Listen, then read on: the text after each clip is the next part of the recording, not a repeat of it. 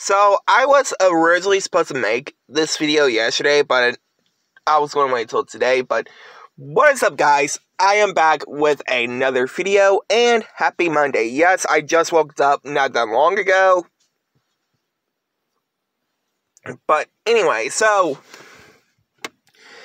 yep, I'm going to do my top 3 Matthew Perry TV shows. Yes, I heard about what happened to Matthew Perry. Really sad. I'll probably tell you guys my thoughts about it on a TikTok video some other day, but right now let's go ahead and get through this, and then let's talk about at the end of the video, just in my opinion. So yes, what shows has he been in? Well, we all know he's been in Friends, The Odd Couple, you know, the one with Thomas Lennon, you know, the guy from Reno 911,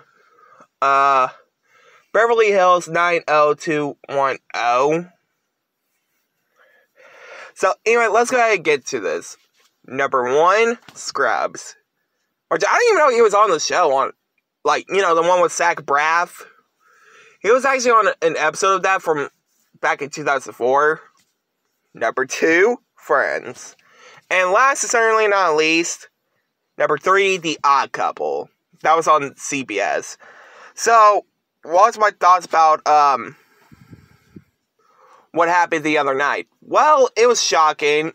I was kind of scrolling through Instagram a little bit the other night, and then I just saw a news article that it said something about Matthew Perry, who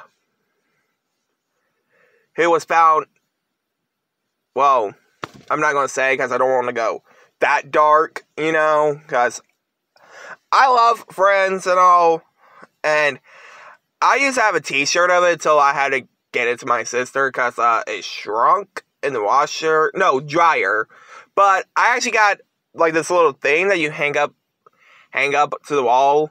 It says, "How you doing?" I think that's one of Joey's catchphrases. Again, it's been like nearly like a few years since I watched the show. But yes, what is your favorite movie of Matthew Perry's or his TV shows?